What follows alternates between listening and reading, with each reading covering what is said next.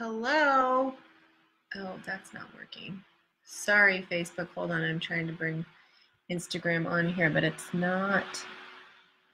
Hold on 1 second.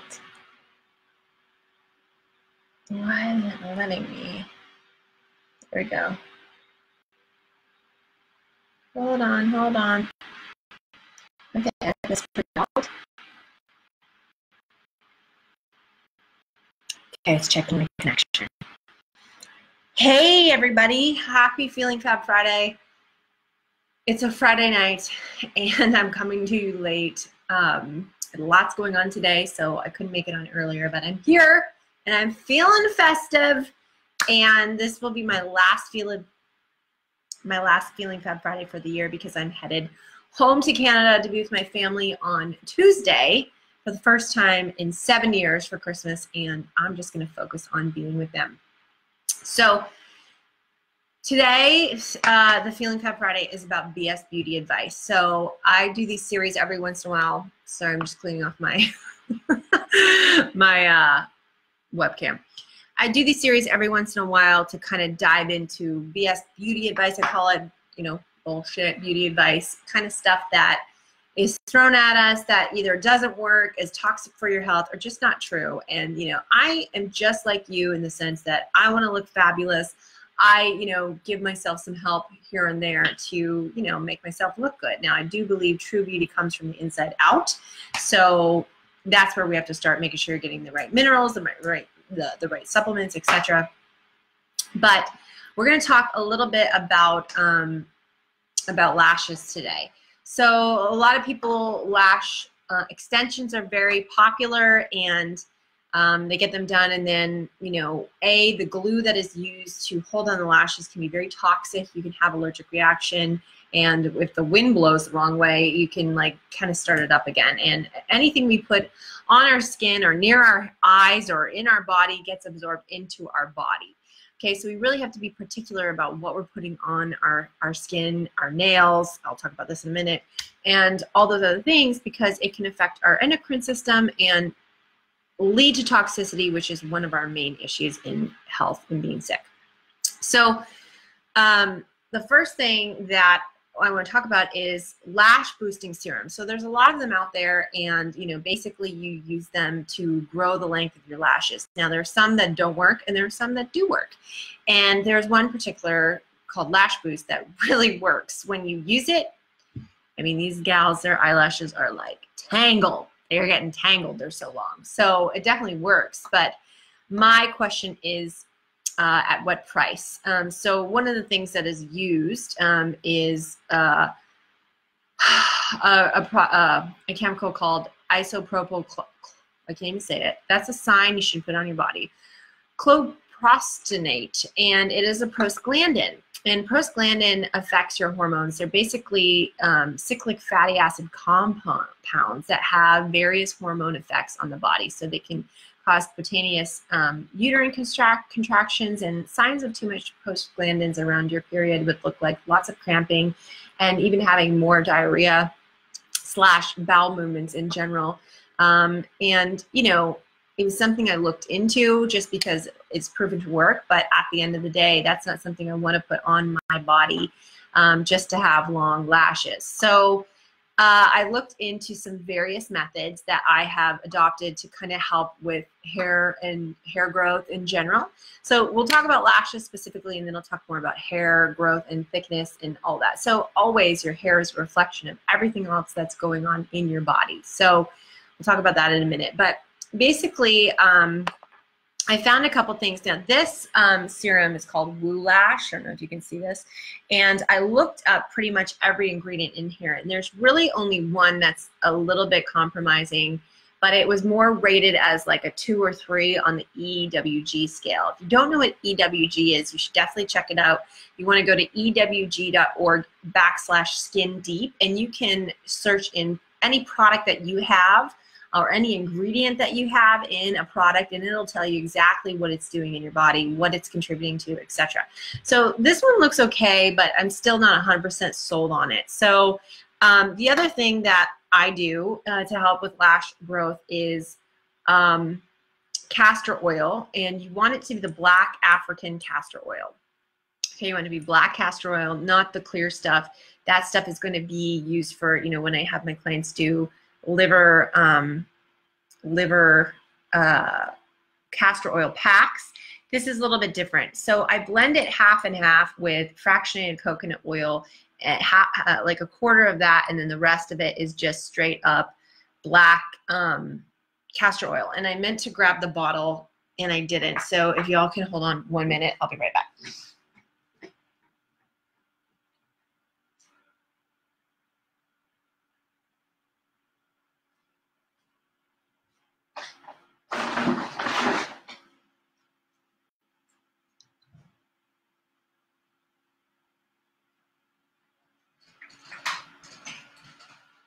Okay, so I wanted to get the bottle specifically because I wanted to show you there's lots of different castor oils out there, but a lot of them tend to be in plastic bottles. And just like everything else I want and tell you to do, you should be using glass, because plastic is going to kind of contribute to the xenoestrogen problem, especially fat. Any type of oil that's in plastic is just kind of absorbing the properties of that plastic and lodging it in the fat cells, and then you're putting it in your body, on your body, in your body, all of that. So any sort of fat or oil should be in glass. Point final, whether it's MCT oil that's supposed to be really great for you, whether it's olive oil or castor oil, glass is what we want. So this is the black castor oil that I recommend to use for eyelashes. And again, I just got one of these glass droppers, and you can mix the castor oil and the fractionated coconut oil. I just kind of like to do a blend of both because coconut oil is also great. And then I actually use one of these brushes from the other lash serum. I wash it off typically, and I use it just to apply it to the line of your eyeliner, where you would put eyeliner, like next to your lashes. So this is great. And then you can also use the dropper. It's just going to make it a little bit thicker, but this stuff is great for growing lashes naturally, and it really works and can kind of help boost everything forward. You can also put it on your eyebrows if you have like thinness of eyebrows. And I do want to say, if you've got like low levels of eyebrow hair on the outer third of your eyebrow here, that's a sign you have thyroid issues. So we want to look at like a bigger reason than just, you know, putting serum on for anything. So this is the first thing I can practically recommend to kind of do your lashes naturally is to put black castor oil and fractionated coconut oil, which you can get through doTERRA, is what the company I use. I'm sure Young Living has it too, but fractionated coconut oil is basically just coconut oil that is liquid form instead of being in a solid. And then you can apply it to your lashes. You can put this on bottom and top lashes. Nothing toxic in here. You can totally trust it, and it really does help the hair growth. So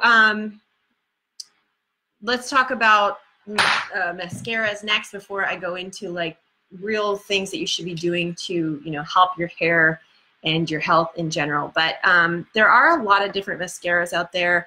A lot of them are really toxic. Again, go to ewg.org/skindeep, write in your product, and it will come up and tell you how great of a hazard it is. So this one product I used to use for years and years and years and years because I loved it and it really worked. It was called L'Oreal Double Extends Mascara, and it was like 2 tubes. You put one white stuff on and you put the black stuff on, and it worked.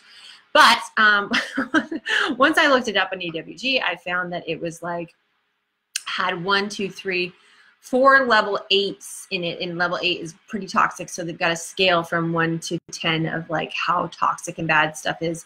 And of course the 8s and 7s were parabens, which can be really toxic, causes allergies, immune toxicity, endocrine disruption, developmental and reproductive toxicity, ecotoxology, and causing biochemical cellular level changes. Yeah, those are serious things that these kind of parabens can cause by putting them on your body. It also had, you know, a different paraben that really was an endocrine disruptor, and they also use what was the other thing? Formaldehyde. Cool. No big deal. So yeah, there's like all sorts of things in here that are really dangerous that you shouldn't be putting on your body.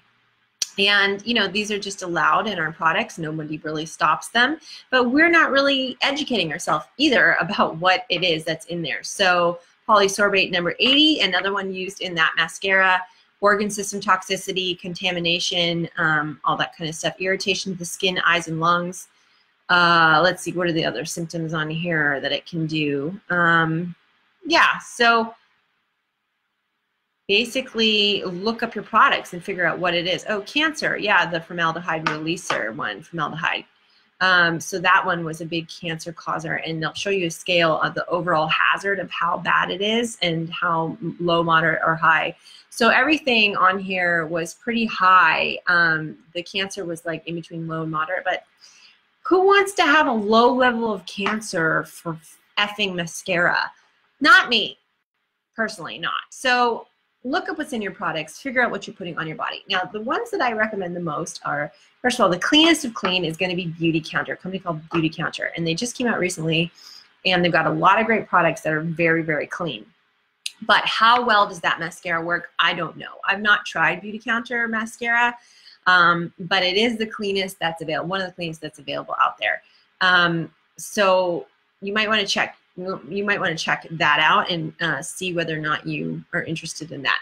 The ones that I have tried that are less toxic and have less compromising ingredients are going to be this one here by Tarte called Gifted. It's an Amazon clay mascara. Again, I looked up all the ingredients one by one, and there was one on here that was a 4 on the scale, a little bit more, less risky than an 8 or a 9 or a 7 for that matter, but still something that you might want to not put on your body. But I have tried this one, and I feel like it works, and it's made from Amazonian clay. It's really clean. There's no parabens or anything like that in here, so I like this one. The other one that is very similar formula to that also has biotin in it that can help with the eyelash regrowth, especially if you've had low levels of growth in your eyelashes or you did extensions. It's called Superhero by IT. It also has low levels of 4 as disrupting chemicals in the mascara. So the other one I've heard that's great is Lily Lolo from the Detox Market. I have a gal who recommended that one of my clients. But, you know, most importantly, just start being aware. I've also heard good things about Thrive Cosmetics. I haven't personally looked at every single ingredient in that one, but it looks pretty clean from my observations. But again, my encouragement to you is just look up your products and see what's in it, and then decide whether or not you want to put that on your body.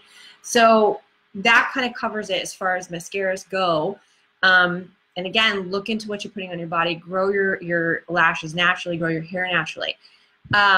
I was just going to mention something about this. So nail polish too can be extremely toxic from the fumes and, you know, what it's doing inside your body. I don't paint my nails on the regs because I don't like having the chemicals on me. But when I do for a special occasion like Christmas, I get a dip. So a nail dip, which is way less toxic. It's powder, and it doesn't have any fumes along with it. It has no parabens in it, and it's way less toxic for you to get done on your nails. And it's not as bad as gel for you. You don't have to be under a UV lamp, which can give you age, sunspots, and cause skin damage. So that's what I get done, is a dip if I'm going to do it. Or there are some other non-toxic nail polishes out there, but you really got to look for them and bring your own bottle when you go to get a pedicure. That's something I've done before as well. So, you know, it's just about being creative. It doesn't mean you can't have fun. You can't wear makeup. You can't, you know, get glitzed up now and then. It's just a matter of like checking and knowing what you're putting on your body. Educate yourself, right? That's one of the most empowering things to do, is start looking up ingredients from the food that you're putting in to the stuff that you're putting on your body. Start looking it up and figuring out what it is, what it's doing to your body, and whether or not it's good for you. So the other thing I want to talk about is, in general, minerals are king when it comes to the body. You got to have good amounts of minerals in your body. That's what causes good hair growth. That's what causes good energy. That's what causes the body to be able to produce all the lovely things. And they really are needed with your vitamins to work. So minerals are king in the body. And I think, oh, I thought my computer just died, but it didn't.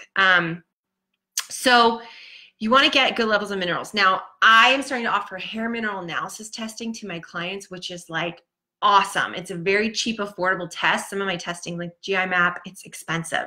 It does show me a lot of stuff, but hair mineral analysis is rather on the more affordable side. Actually gives me great information. Now, they can be misread a lot, and people will say, oh, you've got low levels of calcium, so you just got to pump up the calcium. But that could not be true. It could be about how fast your body's excreting it, and it's really important to really work with someone who knows what they're doing. But checking out your hair mineral analysis is a great way to figure out what you're low on, what your body needs, and how to do better at it. And some things you can do to kind of just do better in minerals and copper toxicity and toxic metals in the body is have a great water filter. Make sure you're drinking clean water, and I'm not talking about the Brita. You need something that's like in your system. It can't be something that takes minerals out of the water because it's going to strip the water from everything good. It needs to be something really good that works really well. Berkey, PureEffects, something like that. And on your shower head, I have a filter on my shower head as well to help get rid of any toxic stuff that's coming in from the water. The next thing you can do is supplement with some minerals supplements. And unfortunately, this is the day and age we live in that our soils are depleted. We're not getting the food that we used to get. So everything's depleted. So taking some supplements for minerals can really help. And this is actually really great for athletes too. If you work out a lot, you sweat a lot, if you're doing sauna therapy, any of that, this stuff is going to be great. It's called 40,000 volts. And it'll really help boost your energy. It's got magnesium, chloride, sodium, potassium, sulfate, all the big ones that are going to show up on the hair minerals analysis test. So you can try this and see how to introduce it slowly, see how you feel, if it helps anything. If you're sweating a lot, it's a good one to use. And this other one is great too, called Oceans Alive. And this is going to be a great thing to try. It's phytoplankton, and it's all natural. So anything that's toxic in here or toxic in your body will die off, and you'll be able just to absorb the pureness from the phytoplankton. So it's great stuff, and something worth giving a try just to help your body be absorbing its minerals properly and getting what it needs to grow your hair to make sure it's thick. So that's like, a great sign of hormonal health when you have lots of great hair in the right places, right? It's frustrating when you're growing hair on your face as a woman and when you want it on your head and it's leaving your head, and that can be related with androgens, high androgen levels, pushing down the alpha pathway, having more kind of hair other places, and having less hair on your head, which is the exact opposite of what we want to do. But again, just like anything else, if you've got those levels of androgens, usually we can track back in the body and figure out why. It's not just a coincidence. And with hormone testing, all that is great, but really we're looking at the surface issue of why you have excess estrogen. Great, you have excess estrogen, but why? And then when we get down into the hair mineral analysis testing, we're going to see more specific of what you have imbalanced in your body that's causing some of that, causing some of the gut infections. So the hair mineral analysis test and the GI map are two of my favorite tests to offer to my clients to really get specific about what's going on in their body to get them results. So my Get Your Body Back program opens on January 1st. And this is my last Feeling Fab Friday video of the year. So I wanted to offer an opportunity. If any of you want to jump on the phone with me, I have some slots open tomorrow and Monday to chat about joining Get Your Body Back and how I can help you with this testing, how we can figure out what's going on deeper in your body and get you some of the results that you need to feel at home in your body and amazing in your own skin. So if you're interested in doing that, you can direct message me either here on Facebook or on Instagram, and we can set up a time to chat, and I can tell you all about it. And if you're interested in seeing how it works for my people, you can look at my testimonials tab on Instagram and see all the people that I've helped and how they're doing. So I just wanted to wish you all a happy Christmas and holiday season. I hope you have a great time with your loved ones, and stop putting toxic stuff on your body, and start looking at what's in your products, and get to the root of the issue, like why you're not absorbing minerals properly and what's toxic in your body keeping you from absorbing your minerals properly, and whether you've got gut infections, and go from there. Okay, so I hope you guys have a Feeling Fab Friday, and here's to Merry Christmas and the New Year, and I look forward to helping you feel amazing in 2019 and beyond. Have a great, fabulous night. Bye-bye.